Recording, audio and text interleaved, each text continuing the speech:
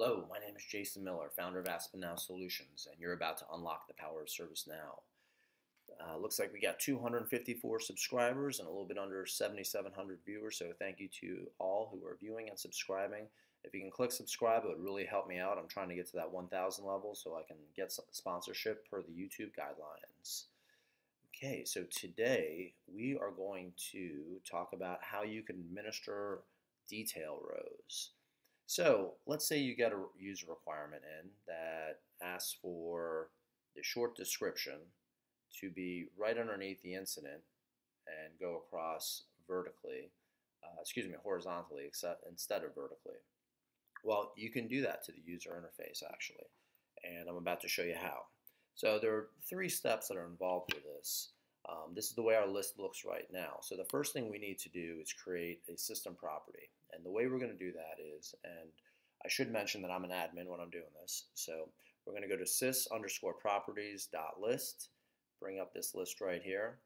Then we're going to create a new system property. And the name of the system property is called glide.ui.list.detail_row. The type is going to be true, false. Value is going to be true. Then we're going to click submit. And while that's doing that, I'll move on to the second step. So then the next thing we're going to do is we're going to add a dictionary entry. So again, we're going to click new here, we're going to search for the incident. So as you can see here, all table contains incident. And then what we're going to navigate to is this record right here because the column name is blank. So this means this is the one for the entire collection, right? So you see type here, collection. Then when we click on incident, we'll open this up.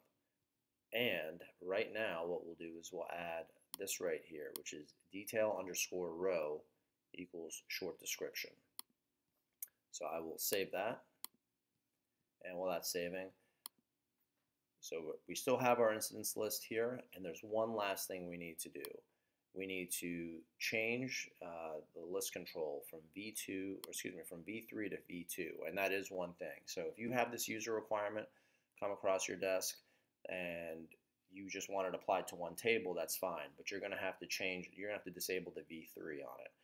And I would communicate that to your client because that has other repercussions too.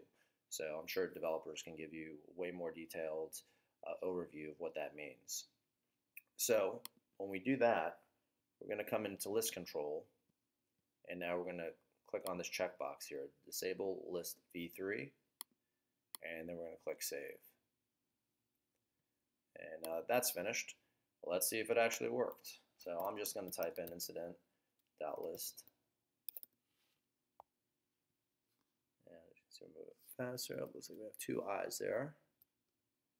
And also I wanted to mention that while we're doing this, that if you're a recruiter or a person looking for a job, you can contact me for some resumes that I've received. If you're looking for a job, you can feel free to send me your resumes.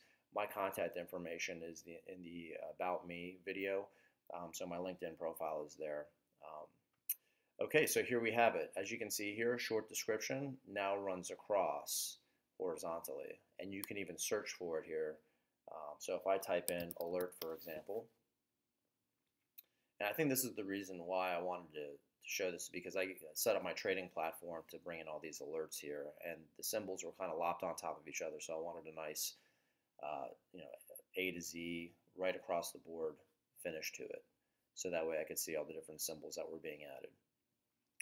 Okay, if you could subscribe, I'd really appreciate it. I think that's it for today. We just unlocked the power of ServiceNow. Thank you and have a great day.